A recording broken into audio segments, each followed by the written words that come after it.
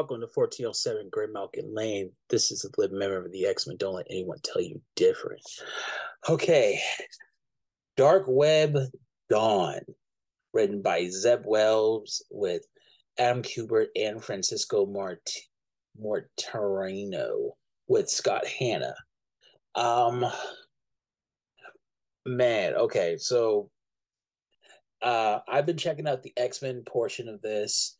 Apparently there's like some Spider-Man stuff, some Miss Marvel stuff, and I didn't get to that because it's not X-Men related. But from what I've read from the X-Men side of this, and from the beginning of this, and being a fan of Zeb Wells from like New Mutants 2009, this was fun. This is a nice, fun little thing that actually had big consequences. Like big things are changing. Things are changing. So, getting into it. Um, we saw in Dark Web X-Men, Madeline and Scott and Jean have all mended their fences. They're on the same side. Hallelujah. Never thought I'd see this. Finally. That's something I always kind of realized. The 90s. If that was a critique, just think about it. They never really settled anything. They just like brung them back, add new stuff, and then they don't resolve it. We never got any real resolution like that, or like it's nice. It's nice. Like I remember Madeline came back like twice. Okay, no, okay. She was part of X-Men, the X-Men series, and she was great. She was a really like she's good. And she was a recurring character in that book, and eventually becoming the villain. But nobody remembers that. And the last and before after that, it was the 12 storyline where she tried to convince Cable to leave with her. Madeline's always been a very interesting character, and like very easily you can like, oh, okay, this is whatever. She's not really important, but she really is important. She was the heart of the story. It's about getting over your anger. Like not being a victim. And I would really, really like for Madeline. Okay, I went on a complete tangent. Uh, so, so what's going on? We have um, New York completely just messed up. They totally demon infested, and we got Spider-Man with Madeline Pryor and the X-Men, which consist of Iceman, Firestar, Forge, uh, Phoenix, Cyclops, Magic, and Sync. And then as well we have you know J. Jonah Jameson and and Robbie Robinson. Which this is kind of funny because at this point in the story, if we think about it, with Sins of Sinister, they're about to be infected. It's crazy, right? Time travel it's so much fun. I love time travel. Um, so led by Spider-Man, they with also like this new guy they got, uh, Rick Rick, and I okay. I am going to read the rest of the other half of the story because I want to understand where, like, I don't really need to, but like, it's fun. And we get Madeline taking center stage. She wants to solve the problem. Like, I made a mistake. I'm gonna fix it. I'm like, there you go. That's what I'm talking about. Like that's a shooter right there. Um, they're taking they're and apparently like the bad guys they win, and they fight the X-Men, and it's just like lots of cool stuff. See we see Madeline just go she ain't no joke.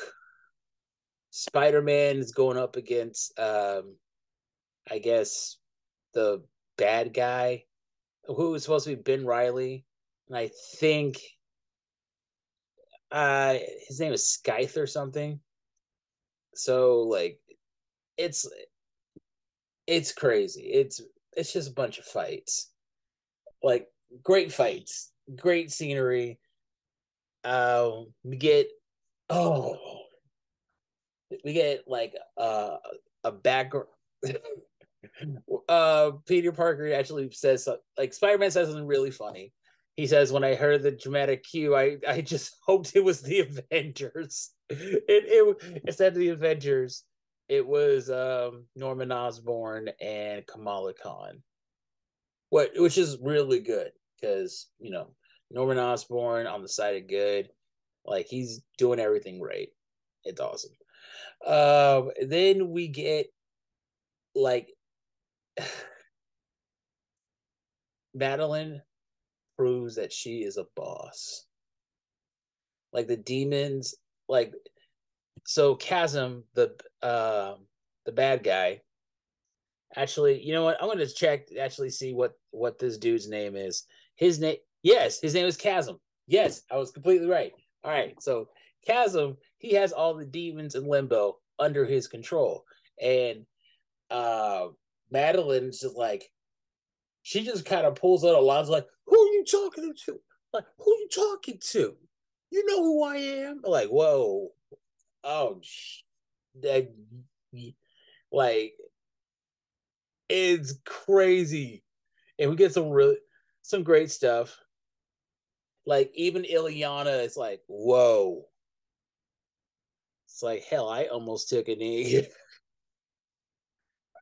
it's oh well, they deal with Madeline deals with Chasm, and it's a nice little fight, and they take him down, and Madeline comes up with this really interesting plan, and like she does something really bold, revolutionary for Limbo. Made it into a real place, like where people can go. Like trying to like instead of hurting people, they're trying to make like it's a place where falling people go. I don't know. It's weird. Madeline, I really like this exchange between Scott and Madeline, and like I know they're not into each other, but I feel like she gave him a Doomy vibe, but not just him, her too. Oh, it'd be funny. That's great, is it? The ending, like Spider-Man figures out, like he's seeing, he's he's visiting Chasm Ben Riley, and Ben Riley's like doesn't really want to mess with him. It's crazy. Um, Scott and Jean are talking to Maddie. Uh, they basically showing that Limbo is a real place. Cool.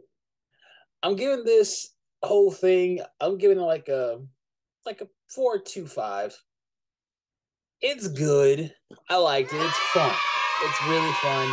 You thought like this was it was so nice after Judgment Day, and it only took like a couple months.